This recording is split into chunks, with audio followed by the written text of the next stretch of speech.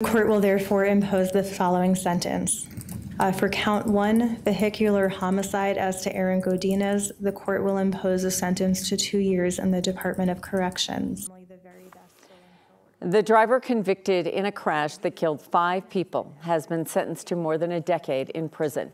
Jesus Puebla was driving a truck on I-25 in Weld County in June of 2022 when he slammed into the back of a car that stopped for traffic. The jury found him guilty of vehicular homicide and today sentenced by a judge to 11 years. 9 News investigative reporter Kevin Vaughn has been covering the case. He was in court today. Kevin, as you might imagine, it was an emotional day.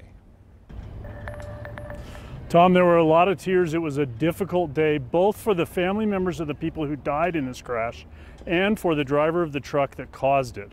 All of them gave emotional testimony.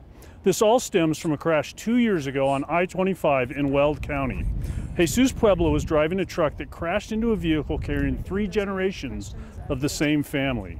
It took the lives of Emiliano and Cristina Godinez, their son Aaron and his fiancée Haley Everts, and the young couple's infant daughter, Teslie. We've got some sound from the daughter, sister, and aunt of one of those victims, and from Puebla himself. I would like to say that I'm so sorry that this happened, and I never meant to hurt anyone. I won't get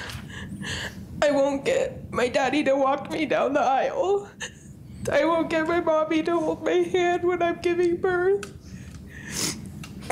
I will have my brother and his wife be at my wedding or be an aunt and uncle to my children.